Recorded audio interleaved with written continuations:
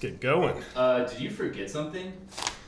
Yeah, I didn't state my pronouns before I entered the newsroom today. So embarrassing. It's the same kind of humiliation like if you've ever had a dream where you show up for work naked, but you don't realize it until you get to work. So embarrassing. You are naked. Didn't notice that. Surprisingly, not embarrassed, though. I must have forgotten to get dressed after I did the morning drag show for kids. Welcome to tonight's mental terrorism.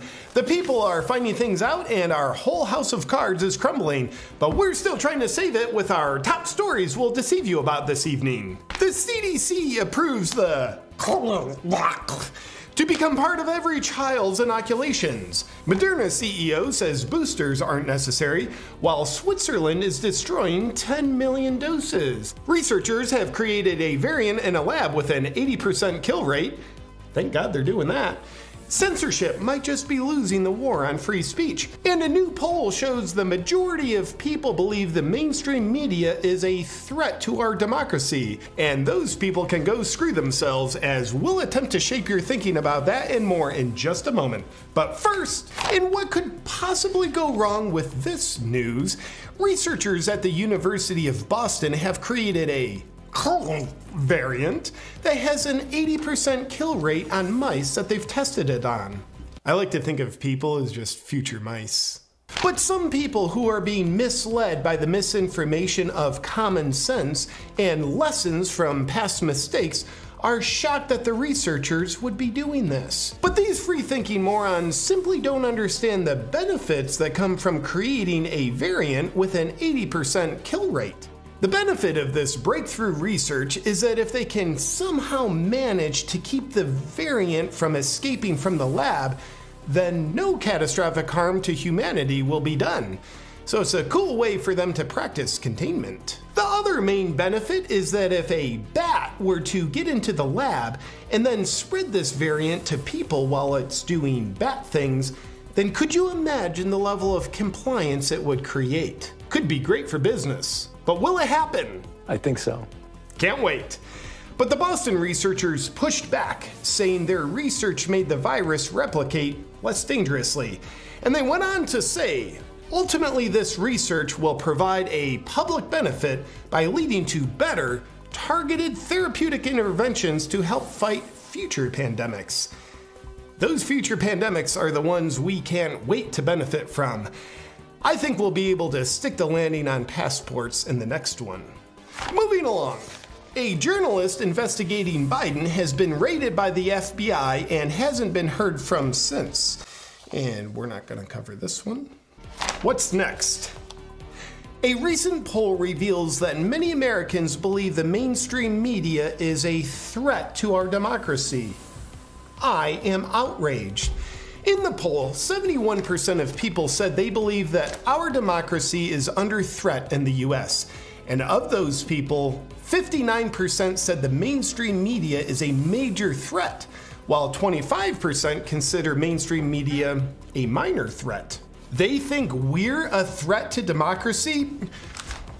If that's not misinformation, then I don't know what is. Nothing could be further from the truth.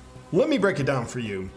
Our core ethos at the media are for us to be pro-censorship, anti-free speech, pro-narrative, anti-truth. We do our very best to influence elections by smearing the political opponents of our anti-democracy administration. We promote the irreversible mutilation and sterilization of children, promote racism every chance we get. We wipe our butts with the Nuremberg Code and smear it in your face with 75% of our funding coming from pharmaceutical companies. And accordingly, we've done our very best over the past couple of years to create a second class of citizens, all wrapped in the context of terrorizing you with fear so you'll be more controllable. So for the soulless life of all of us at the media, we cannot understand why so many people think we're a threat to democracy. They're simply incorrect. If anything, we're the ones who are trying to save our democracy based on what we tell you to think. By the way, the fine folks who control our puppet strings didn't approve those people to think those thoughts in the poll. So with the upcoming social credit score system we'll be pushing, they'll be sorry. Look forward to seeing the polls after that. Moving along.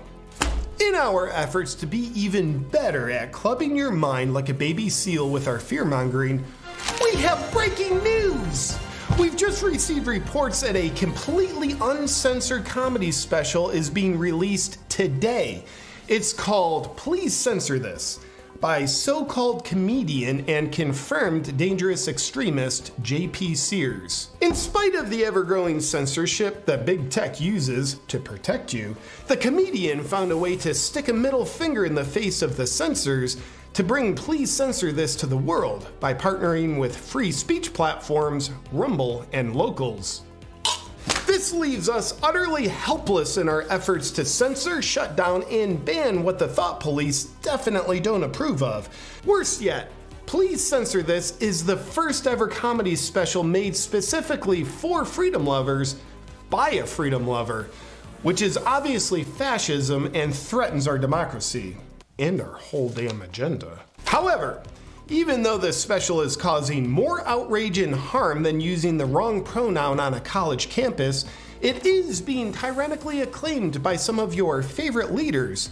Here's what they had to say. There's no insider trading information in it. It sucks. Nancy Pelosi.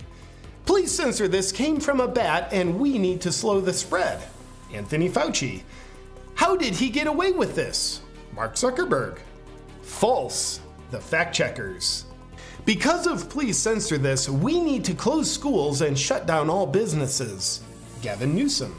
My wife is not a man and I despise this comedy special. Former president and probably current president Barack Obama. We need to kill comedy and it should count as a COVID death. The CDC. Please Censor This caused January 6th. Liz Cheney. My speechwriters didn't write anything for me to say about it. Former Vice President Joe Biden. This is literally violence. Blue-haired lady in Portland. I'm not showing this in my concentration camps. Justin Trudeau. Abortions are the only way to get Please Censor This shut down. Stacey Abrams. It's really good if you watch it on crack. Hunter Biden. I never flew on his jet. Bill Clinton. They love it, I guess, but you should hate it. Do not get access to Please Censor This by going to pleasecensorthis.com, where you can also get a VIP bonus edition with full access to the Freedom Lovers community. In the meantime, we'll continue working hard to shut this thing down in our ongoing efforts to protect you from the three biggest dangers in our country: free speech, truth, and comedy. Back to the stuff we're in control of. In a unanimous vote of 15-0, the CDC has voted to recommend the be included in the childhood schedule. This means the high-risk category of babies as young as 6 months old will get it. It also means that your child won't be able to go to school unless you change their gender identity to guinea pig and comply like you should. The CDC's ruling comes just a week after the scientifically powerful testimony of a Pfizer executive when she told the European Parliament that their product has never been tested to see if it stops transmission. This even though the company has been proven to purport that it does stop transmission. But good healthy guesswork is simply the speed at which science moves. The CDC's vote stands on even stronger validity when you consider that the product also doesn't stop infection, which is further evidence that all children should be subjected to it. But the CDC's ruling gains even more credibility as the Moderna CEO came out the next day saying people under the age of 50 don't need boosters. This as Switzerland announces they'll be destroying and disposing of 10 million doses that they've previously purchased from the pharmaceutical giants. While in Denmark, they're no longer recommending the product for people under the age of 50. A near flawless combination of events that leaves no question about the CDC's integrity in protecting the pharmaceutical companies from parents and children who don't care about profits.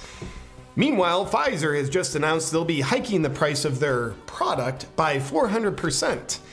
I guess because it's more valuable than ever now. This just in!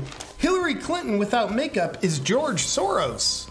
And in Canada, Dr. Makis, the author of over 100 peer-reviewed publications, is urging the Canadian Medical Association to investigate the 80 deaths of young doctors in Canada, which is an increase of 800% more deaths above the baseline for some reason.